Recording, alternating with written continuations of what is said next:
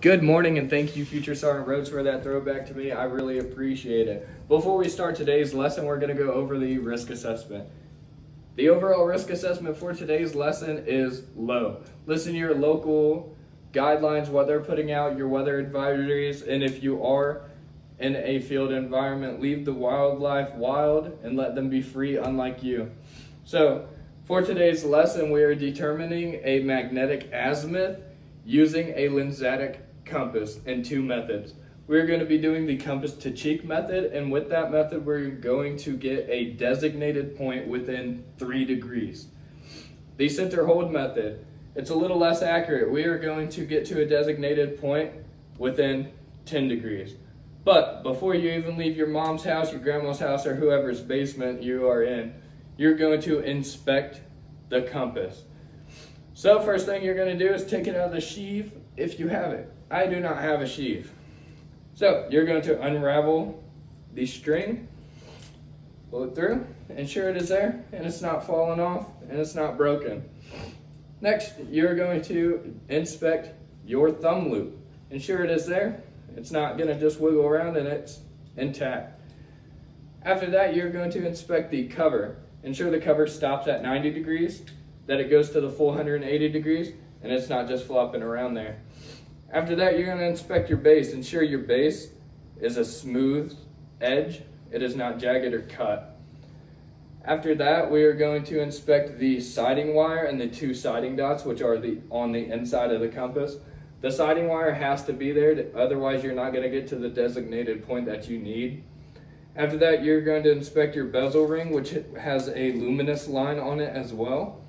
You need to make sure that that can spin a full 360 degrees without any interference. Next is your floating dial, which is inside the compass. You're going to move your compass 360 degrees to ensure that nothing is stopping it from floating around and doing its job. After that, you're going to inspect your rear sight. You're going to make sure that it goes to 45 degrees and stops, fully extends, and that it is not broken. Inside there, you're going to inspect the lens, make sure it is not cracked and it is there, along with the siding line. After that, you need to ensure the black fixed index line is there. And once you ensure that is there, the last thing you have to inspect and look for is that this black, or I believe they are red sometimes, magnetic arrow is in there.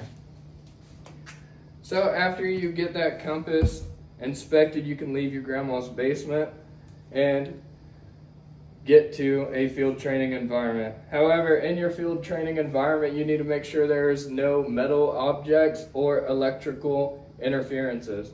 So for that, you need to make sure high tension power lines are about 55 meters away. 55 meters away. Field guns, trucks, and tanks need to be 18 meters away. 18 meters away. Telephone wire, copper wiring, C wire, also known as barbed wire, needs to be 10 meters away. 10 meters. The machine gun. I left mine in my truck, however, you need to be 2 meters away from that. Your steel helmet and your rifle has to be 0.5 meters away. It can be slung behind your back, but it has to at least be half a meter away. So, as you can tell, we are not in that type of environment, so how about we get there? All right, now that we're here, we're away from the terrible power lines, guns, field trucks, tanks, any of that nonsense. We're away from that in this beautiful open area. All right, so what we're going to be doing today is determine the azimuth using the compass to cheek method. The first thing you're going to do is open the compass to a 90-degree angle, position the eyepiece to a 45-degree angle. Then you're going to place your thumb through the thumb loop, establishing a steady base with your 3rd and your 4th finger. And then you're going to put your index finger across the side of the base. Place your other hand into the compass plate and move both hands up to your face. Position your thumb through the loop where you can place your thumb against the cheekbone. You're going to move this and align it to get it in focus as much as you can until it is fully focused. Then you're going to align the sight piece with the siding wire at a designated point. We're going to be shooting for the placebo, probably not in frame, that you can see because it is out there. So that's what we're going to be looking for today.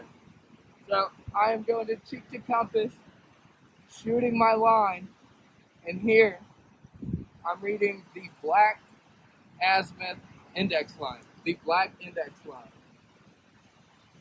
So with that, I see it is 52 degrees west, 52 degrees. So with the compass to cheek, you're going to be within 3.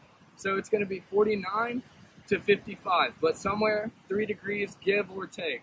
But it will be in there as soon as we get to that designated point. So with compass to cheek method, there's also a second method which is known as the center hold method. So with the compass to cheek method, you're going to have to move eyewear. You can't walk with it and see. You're going to end up running into a tree or whatever may be in your way. So with the compass, the center hold method, it's faster, it's unfazed by visibility conditions. You don't have to remove eyewear. However, it'll give you, it's about 10 degrees off against the 3. So the first thing with the center hold method, you're going to open the compass to 180 degrees, which is a straight line. Position the eyepiece to the full extended upright position. You're going to place your thumb in the thumb hole just like last, establishing a base with the 3rd and 4th finger and index finger across the side. You're going to place your second thumb in between the eyepiece and the lens. Secure the remaining fingers on the other hand and your other index finger across the side. Place your elbows on your side, which will ensure that it stays to between your chest and your belt line. So you're going to tuck your elbows in. You're going to turn your entire body toward the designated point. In here, as said before, I am getting 55 degrees.